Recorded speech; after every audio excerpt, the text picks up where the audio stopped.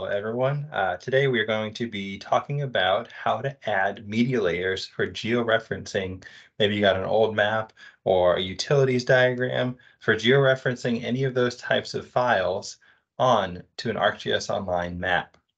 I'm going to be following along this new blog. This came out in February of 2023, so new at the time of me recording this video, on how to add this type of media.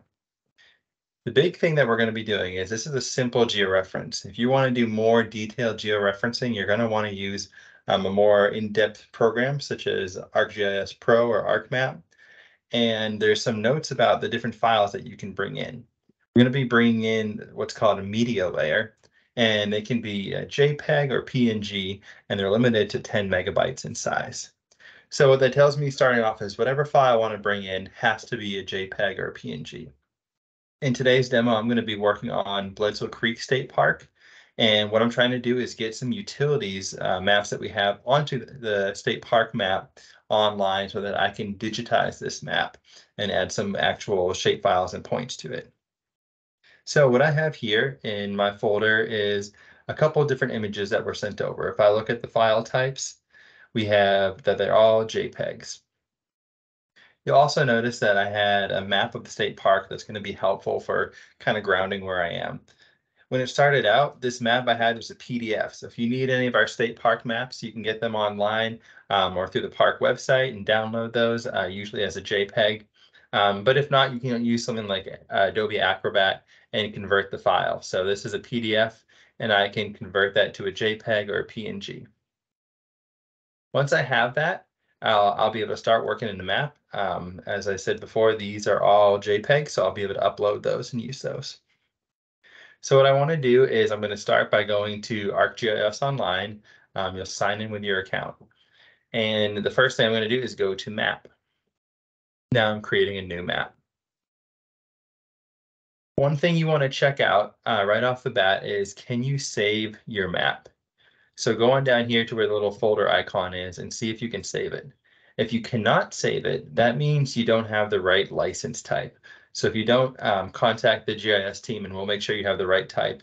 You might have been assigned a mobile worker license originally, but you needed a creator type, which allows you to edit and create files online. That's just an upgrade, and we kind of reserve those for people who are doing this more in-depth work, just like you who are watching this video today. So if you're used to using ArcGIS Online in these maps, you might be comfortable with adding layers and browsing through your content and pulling them in from different places. But we're doing something new today. We're going to add a media layer. So I go to Layers on the side, Add Media Layer. And from here, I can just drag and drop or look for it on my device. So I'm going to pull in the Bledsoe Creek campground map. As it does that, it takes a second to load it. And we're going to be doing some really simple georeferencing. If you've used ArcGIS Pro or other software before, you might be setting control points and stuff. Today, we're really just shrinking, resizing, and reshaping this to fit into the right window. Since I want to make this smaller, I'm going to hold down Shift to shrink this down. That's going to do it scaled so that I don't mess anything up. If I didn't, you could get something wonky like that. I hit Control Z to get it back to where it was. So I'm going to scale it down really, really small. And then I'm going to use a mouse to scroll in, or you could double click.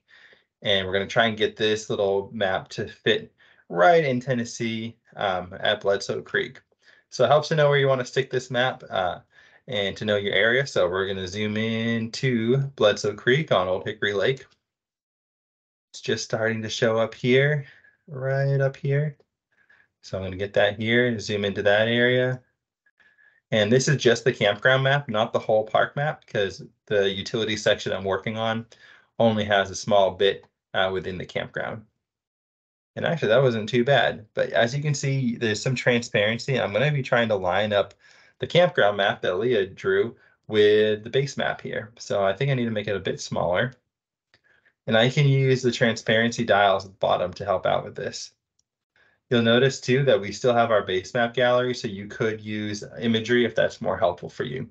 But for me right now, this is actually a nice simplified view. So as I drag this around, let's see,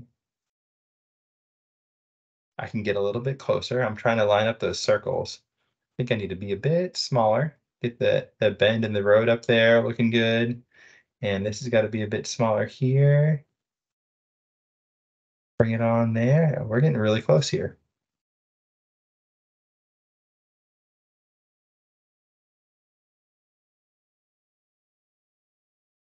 And I think that's looking pretty good to me. I'll double check on the imagery.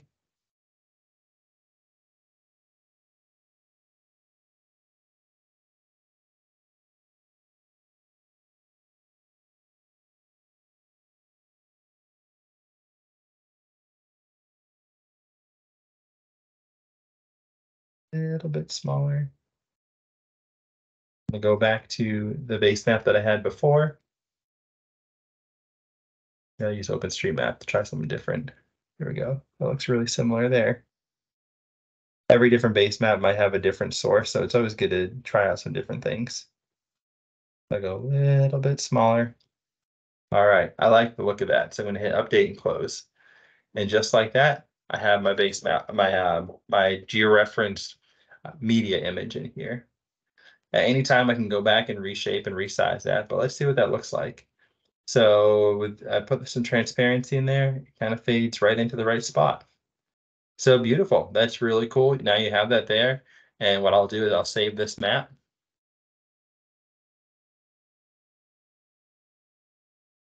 The Bledsoe Utilities demo. And now I want to bring in kind of a more complex map.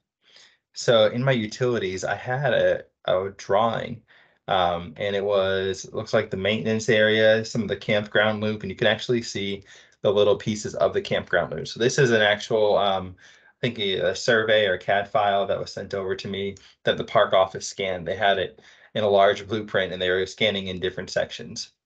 So I'm going to do the same thing again. I'm going to add a media file, drag and drop, and let this load up. What's really nice is because I already placed that first media file, it's kind of zoomed into Bledsoe Creek to begin with, so I don't have to do that whole long zooming in. And now what I'm trying to do is line up the curve in this road and some other features. I think in this case it's going to be really helpful to do some imagery hybrid because it has roads on there drawn out. I can see the circles and we have some imagery. So I got to shrink this down a good amount to get it to line up right.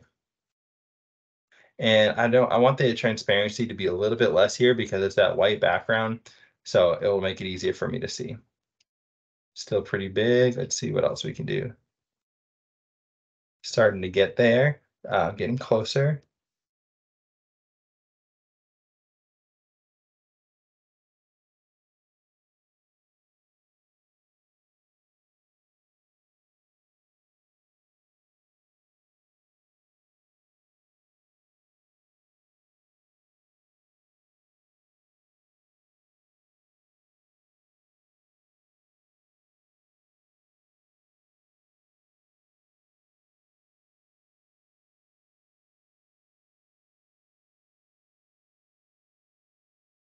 All right, for today's sake, I'm going to keep it just like this.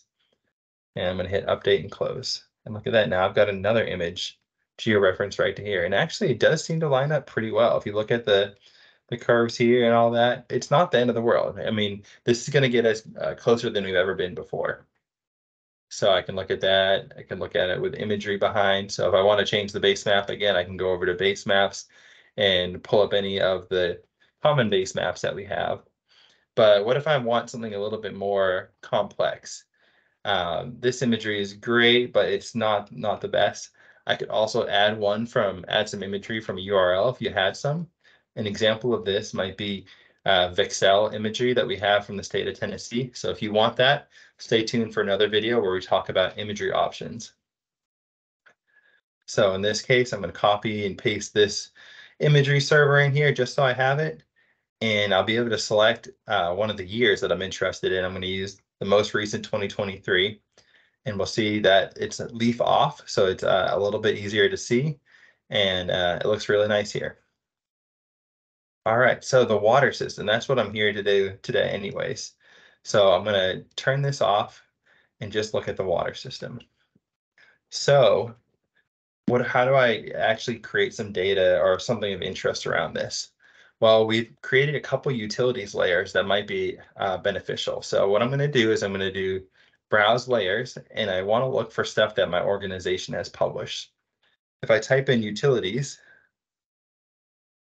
statewide park utilities comes up, and I can add this layer.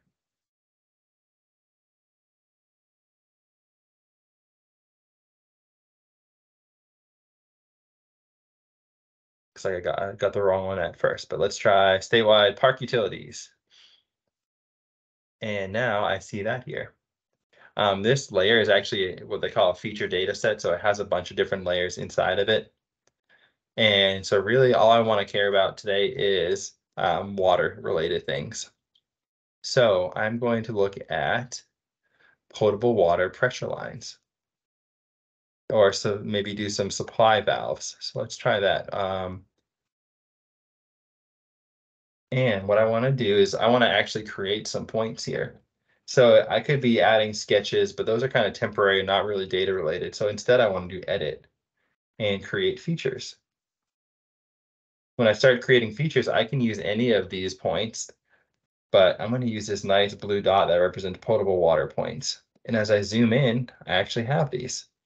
So I could look for a supply valve. So maybe this is not the quite correct thing, but I'm just showing you the general idea. So the point type here is a valve, and I can say what the supplier is if I knew it, the model, the storage capacity, and how did I get this? I actually got this from the design plan. So there's my drop down there. The last repair date, notes. If I had a picture on hand, I could add that there.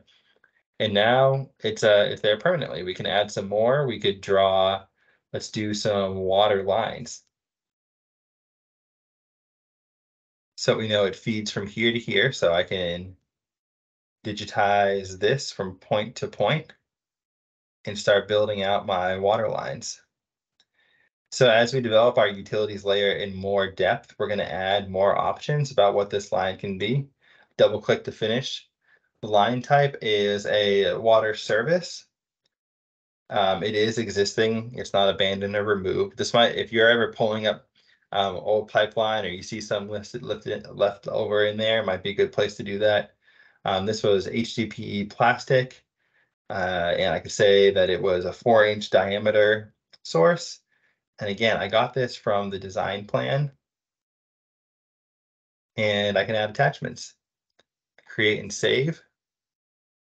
And now if I go back up, I can minimize this and turn this off, and look at that. I've started to digitize from a design plan my entire system. And this will show up later on if I go to the Smart Parks data viewer. I might want to hit save real quick, make sure all those edits change. And if I go on and zoom into Bledsoe Creek State Park and turn on those types of utilities, they'll be part of the statewide data set on utilities. So that's just an example of how you could use media layers to your advantage. Maybe you have some historic documents, old historic maps that you could pull in. That would be another thing that you could use it for. So if we head on over to Bledsoe Creek, do we have any of those utilities showing up yet? Not quite. We got to make sure we have that layer turned on. Potable water point, and there's my potable water point. And my force pressure line shows right up, all part of the statewide data set. I can even see it if I open up the table on the bottom here. And you can see all the different ones that have been added to our system so far. So thanks for following along. If you guys need some more information on this, do a little search, or I'll put this in the video as well, announcing media layers for adding images to web maps. So how to get JPEGs and PNGs into your map just like this. All right, thank you very much, and we'll catch you next time.